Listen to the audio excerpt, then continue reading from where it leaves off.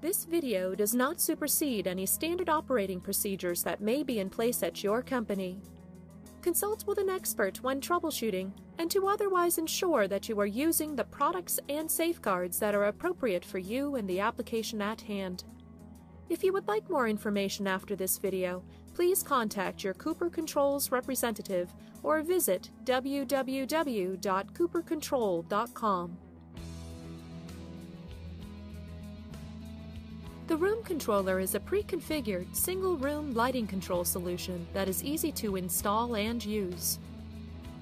In this video, you will learn how to connect your power circuit and your lighting loads to your room controller. First, mount the room controller above the room's entry door.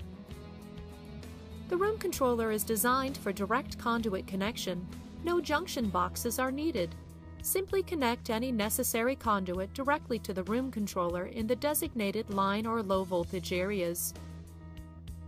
The room controller's normal power lighting loads are fed from a single 20-amp circuit.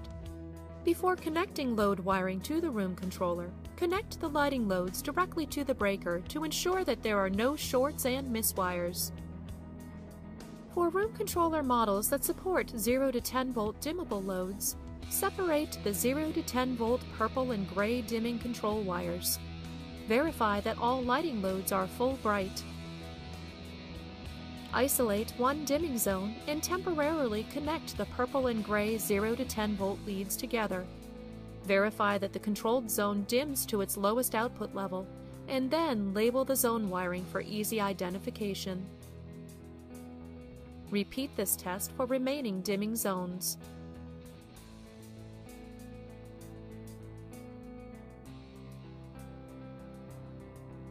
The feeding circuit will provide power to the controlled loads as well as to the room controller's microprocessor. Connect the de-energized incoming circuit to the transformer's black line-in wire and also to the blue load-in wire. Identify lighting load switch legs for loads 1, 2, and 3 per your application diagram layout on your Quick Kit box. Connect the yellow lead to the wiring for load 1, the red lead to load 2,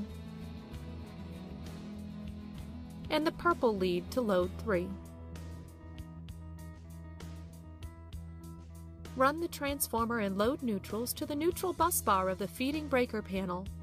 The transformer neutral wire is the white wire with the black stripe for 120 volt applications, or the white wire with the orange stripe for 277 volt applications.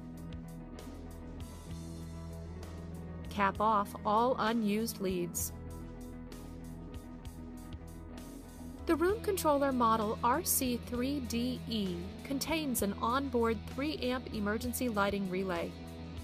This is a UL924 listed solution for emergency lighting control. Within the designated wiring space, connect the emergency fed circuit breaker to the blue emergency line-in lead and the yellow lead to the emergency lighting load. Connect the load neutral to the neutral bus bar of the feeding circuit breaker panel. Under normal conditions, the emergency load will track on and off operation with load 1. When normal power fails, the emergency relay will close and the load will be forced on to full brightness until normal power returns. Once the line voltage wiring is complete, for room controller models containing dimmers, connect the 0 to 10 volt dimming outputs. The room controller's dimmer channels are identified as dimmers 1, 2, and 3. In most applications, dimmer 1 should be used for the zone closest to the window, while dimmers 2 and 3 are for zones further away. Connect the 0 to 10 volt lead purple wire to the positive location and the gray wire to the negative location of the appropriate dimming terminal. Repeat for additional dimming zones. After completing the steps in this video, your room controller should be connected to your lighting loads. Make sure to watch the next video in our series to learn how to connect your accessories to your room controller.